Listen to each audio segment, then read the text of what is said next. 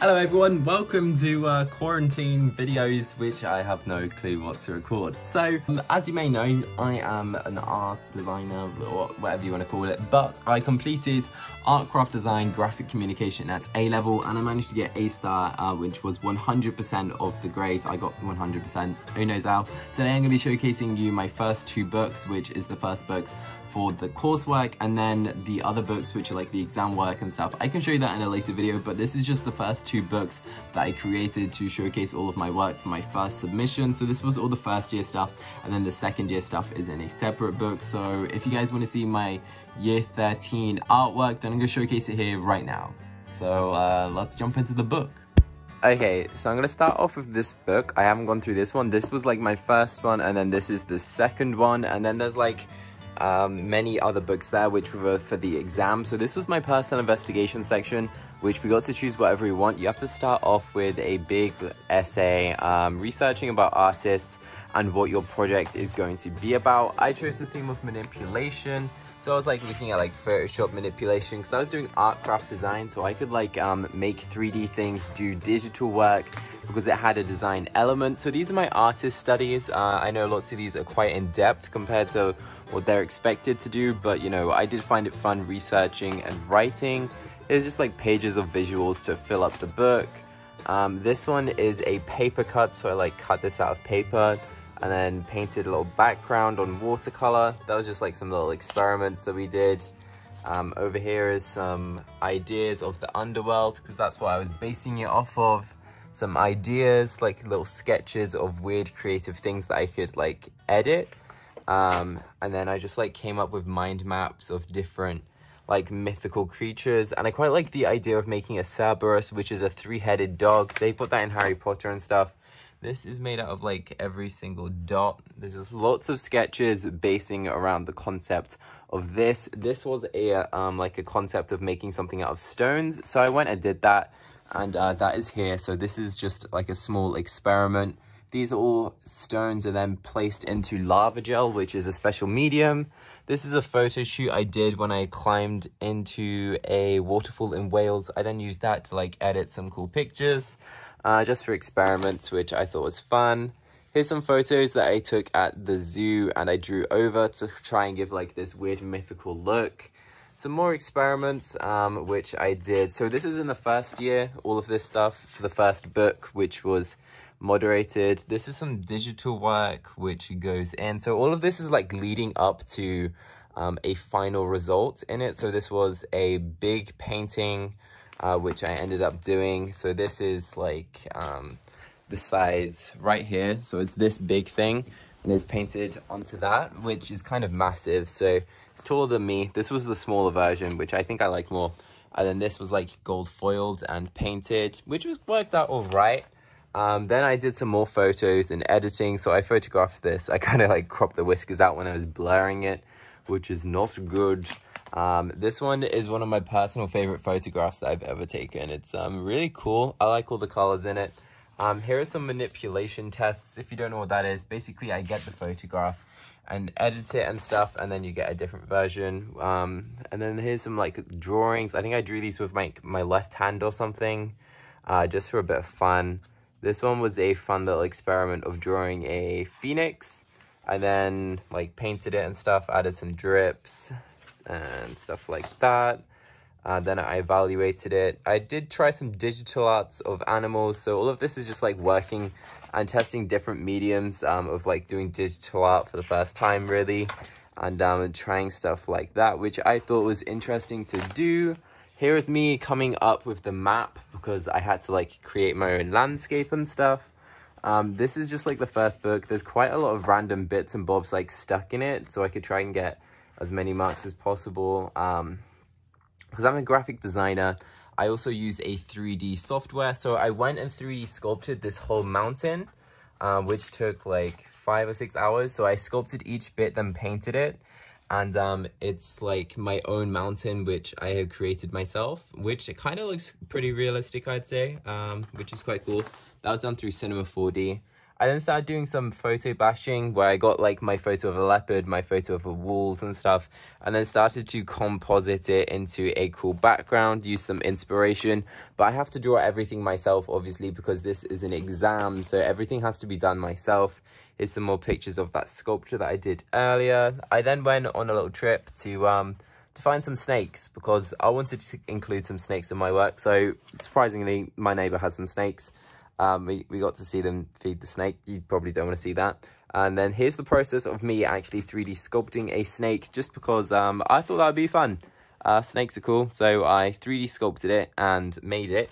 And this is what the snake looks like in the end. I think that it looks quite a bit similar. I'm not sure what type of snake it is, but it's 3D and I sculpted it out of fur. So it's needle felting. So this is my first book. This is probably gonna be a long video, so if you like watching long videos, sure. So this was the end result of my Photoshop manipulation. We have my leopard, my 3D sculpted mountains, my custom hand drawn castle, my photographed background, and my photographed sky, all composited.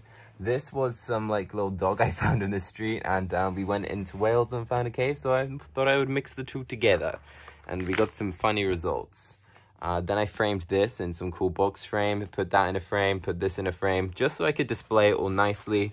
Evaluated it so I could see where I was going, what I was using this for. Then started looking more into manipulation, what things I could use like crystals, did some line work, did some sketches.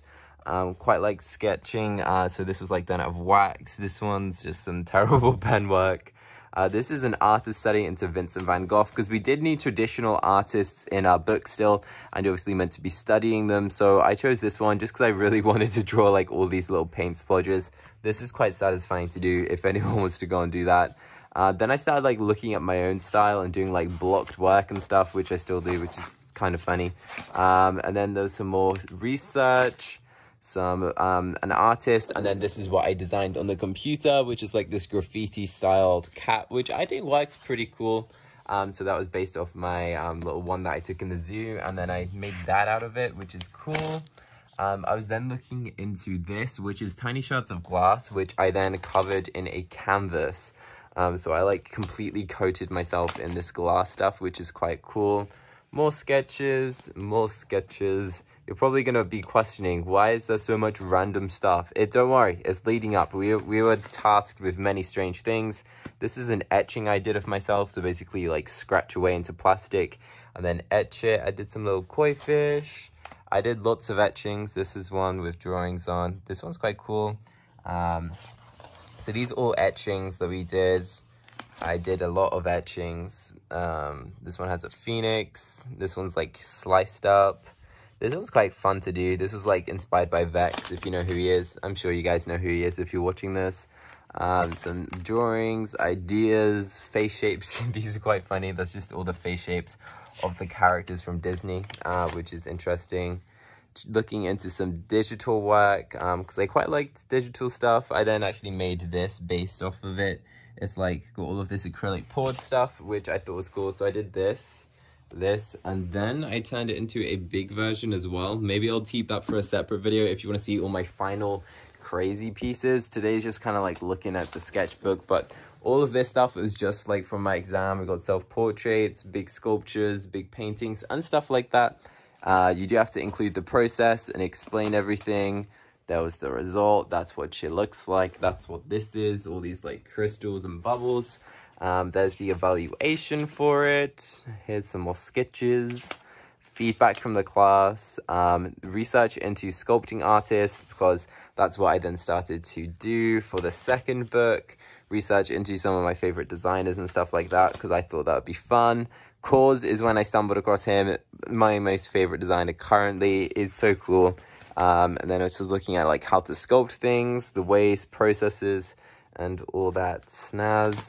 Then I came up with like this concept of making this three-headed dog, and I thought it would be really fun to do. So I actually ended up going and sculpting this whole thing myself. So here's the process. We got this, and this. This guy is actually located up here, which I sculpted.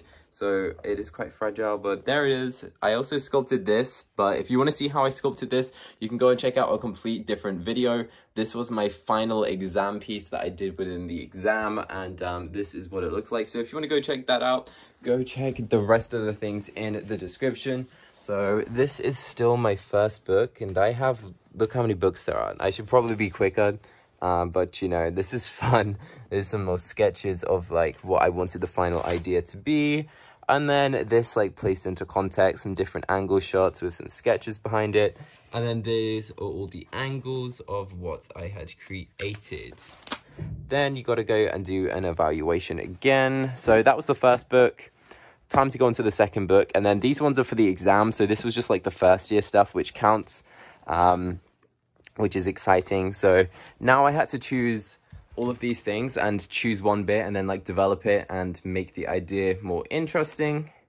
So I was still looking at like sculptures, airbrushes. That's my girlfriend's name. I don't think she ever knew that I did that, but if you're watching this right now, congratulations. Everyone now sees that I made a stencil of that.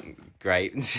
Here's me using airbrushing for the first time. Never done it before. Thought it would be a bit interesting, and I guess it was a bit interesting. I didn't really know what I was doing. Did some stencils. They're quite faded lines. This was using like an airbrush pen. Here's like a little charcoal sketch, some funny mixed media.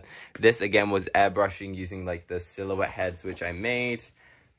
This one is quite cool. This was like wax and stuff mixed with the airbrushing. This one's just like paint but like scratched away to make some abstract shapes, which kind of looks quite interesting. Here's research into clothing. I'm quite into fashion, so I started to design my own clothes.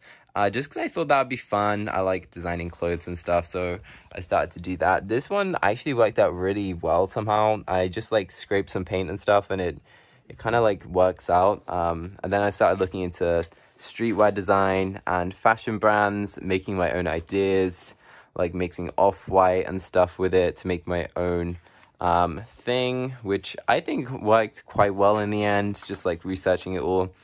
These are some of the things I made. I made this little pattern. I made this pattern, which is quite similar, just like different colors. That was like coming up with like different ideas. I'm pretty sure Off-White then used a do not cross caution tape like a couple months after I made this design. Off-White literally like used the caution stuff, which is kind of funny that I came up with it, and then they used it as well. Cause clothing, some self-portraits, which I did digitally. So this was a digital portrait of myself, which I drew in Photoshop.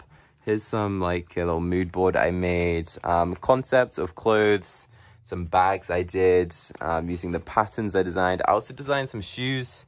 I like shoes, so I designed these, drew this sketch, wrote some Greek words. And this was another like a design I did with like the leopards and stuff, some custom vans, which I did. Lots of cool stuff. Then I like 3D and screen printed some clothes, and then like ironed it on. So this is what the actual clothing looks like. I actually have this. I wear it quite a bit, and I made it myself. That one worked quite cool. So I used this and like drew around it and stuff to make that. And this was like the process of how I like transferred the materials, what I used, what fabric and stuff. More research into like Off-White, the printing process. And then I had to photo shoot it. So I did like this really cool photo where I stay on this chair and then like angle it to make it look like I'm falling, and then I edit it away, and then there's no chair there, so it looks like I'm flying. And then I coated this in 1,000,000 shards of glass, just because, you know, 1,000,000 shards of glass is cool. I then made some accessories, started making them floating around, got some cool shoes, got some cool necklace that I also made, and did that. That's what was coated in the glass. I packaged up the clothing nicely and stuff like that, and then this is what the glass piece looks like. So it actually like shines and reflects in it. It's in there if you guys want to see it. Let me know down below. Then you have to go and do a final evaluation. So this was the first section of the book. If you guys want to go and see my other books, then be sure to let me know. So this was like the first section. If you want to see my exam books, then I will go and let you know. But this was 100% graded as 100% on everything. So I got an A star. So I got 100% everything, which is quite interesting. So there you go. There's my book.